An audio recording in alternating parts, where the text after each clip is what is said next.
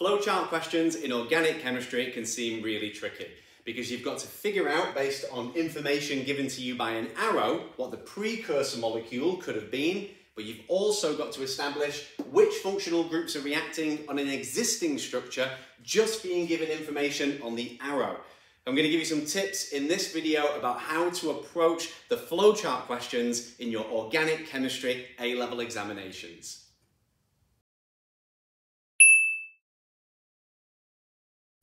So for this one, to get started with, way over here on the left-hand side, I need to think about what functional groups could be formed by the conditions mentioned on the arrow, but also what functional groups would have no involvement whatsoever with this kind of set of conditions. So let's take a look. We have the O in square brackets. Now the O in square brackets here is an oxidizing agent. So this is likely to be acidified potassium dichromate, for instance, and you can see here we're heating under reflux. Now for the OCR-A specification in Module 4, you discover that that is the way we can convert a primary alcohol into a carboxylic acid group like this one here. So that is my carboxylic acid functional group. The way I make that is with exactly this set of combination of reagents and conditions. What about the chlorine that's on there though? What about this functional group? Nothing. Absolutely nothing. But it's just as important that you can appreciate that this group is formed with this set of reagents and conditions, that you know to leave this one alone and still include it down here on the original structure. So what I need to do now is draw my precursor molecule just here, making sure I leave this alone, but I revert this back to the primary alcohol functional group necessary to produce that carboxylic acid. And there we have it. So what I have here is my primary alcohol functional group. So we can see here that this primary alcohol functional group is the one that becomes the carboxylic acid using the oxidizing agent of acidified potassium dichromate, we would assume, and heating under reflux. But also, just as important, this Cl group here, this CCl, is being left alone. Not everything reacts every single time in one of these flowcharts, but they can sometimes hide reactions that are going to take place, mixing up your modules, and that's what we're going to study over here. But let's get to that point with the flowchart first. Next up, what other tricks can be used in the exam? Well, they've been really helpful here, and they've given us the drawn-out structure for the organic compound. But here we're being given another organic compound quite subtly as a reagent alongside some concentrated sulfuric acid and a bit of heat. Studying Module 6 for the OCR-A specification will teach you that what's taking place here is an esterification. And again, we need to look at the organic compound and think what groups do, if not all, react with that methanoic acid under the acidic conditions. And once again, it is actually just the carboxylic acid group, but only by studying the course properly will you be aware to leave that CCl again alone for this process. So what I need to show in the box just here is this molecule now with an ester group over here for the carboxylic acid.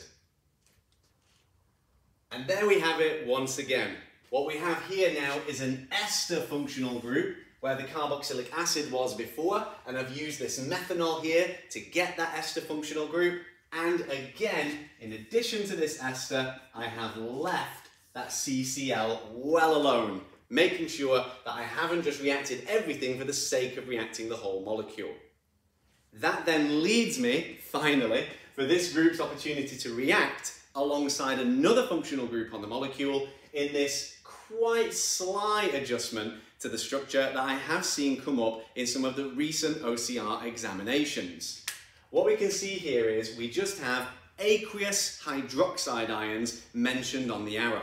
So you would expect perhaps this to be shown as sodium hydroxide, but they deliberately here want to assess your knowledge of what happens to the functional group without the presence of the group 1 metal. So let's have a look at the product of this, and it will help us understand what's taking place in this process.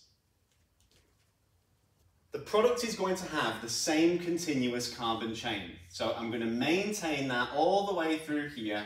I'm going to have that right the way through. I'm going to have my branch up here, and I'm going to make sure I've got my hydrogen atoms all the way through here before I go back and address the functional groups. So up here, I'm going to maintain that C double bond O, but then when I get to where the ester would normally shown here, I've used aqueous hydroxide ions just here, which are going to perform an alkaline hydrolysis of this ester functional group.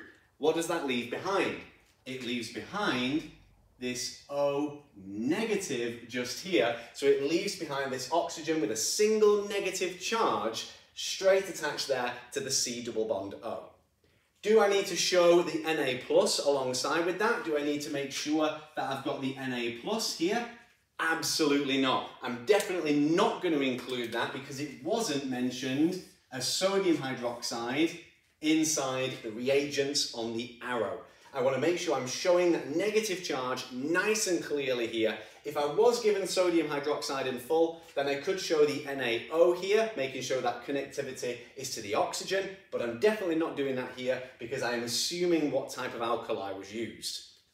Now you might wonder at this point, what happened to the CH3? Well, the CH3 actually would be a second organic compound here, actually going back to the methanol from before.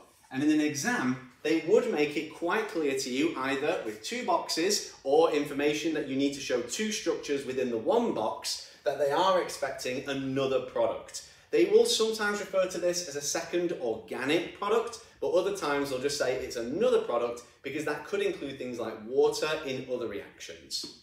So what else? Well, over here now, where I had this CCl, our attention all the way through this flowchart has been drawn to that carboxylic acid, then ester, down there with the primary alcohol, end of the structure.